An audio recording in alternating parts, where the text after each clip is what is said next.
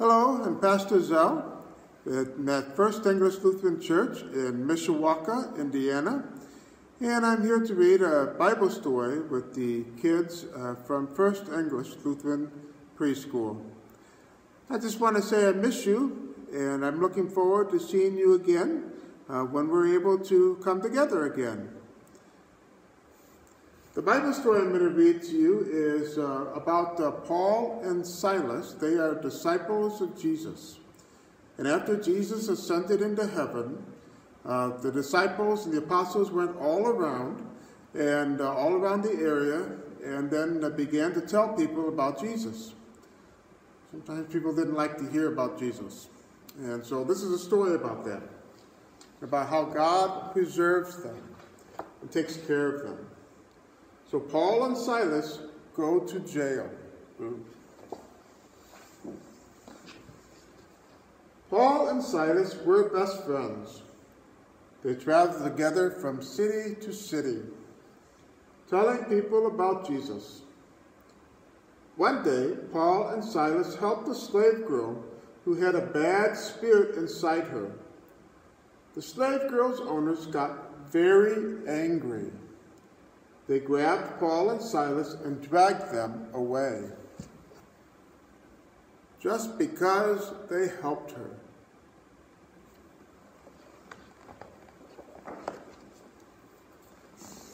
Paul and Silas stood before the city leaders.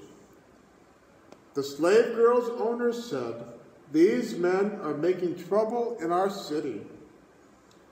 Soon a crowd of people joined the angry men. They hit Paul and Silas with sticks and tore their clothes. Then they threw Paul and Silas in jail. Wow, look at that.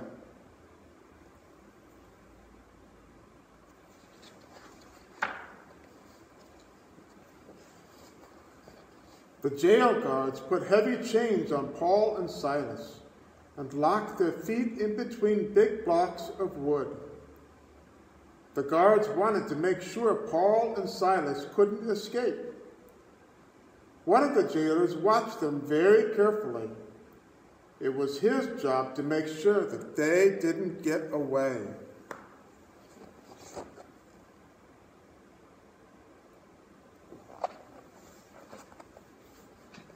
The jail cell was dark and dirty.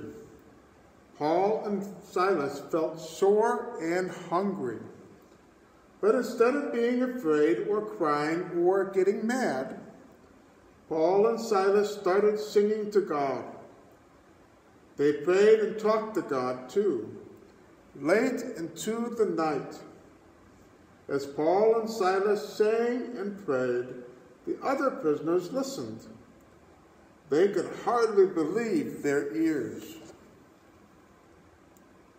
They were singing joyful songs, praying to God in a place where a lot of people are forgotten. But God always hears our prayers. Suddenly, the ground began to shake and the floor began to quake. It was an earthquake. The prison doors broke open. The prisoners' chains fell off. And when the jailer heard all the noise and saw the open doors, he thought, "Oh no! Everyone will escape, and I'll be in big trouble." He grabbed the sword to kill himself, but Paul shouted, "Don't hurt yourself. We are all here." That must have been scary for everybody.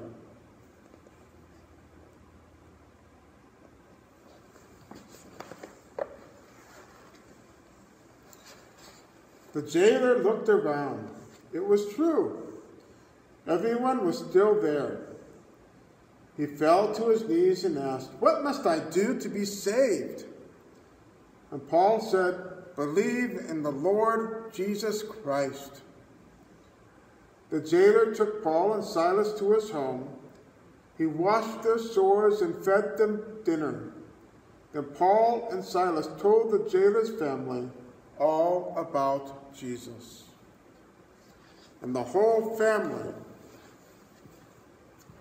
believed in Jesus, and they were baptized. It's a wonderful Bible story.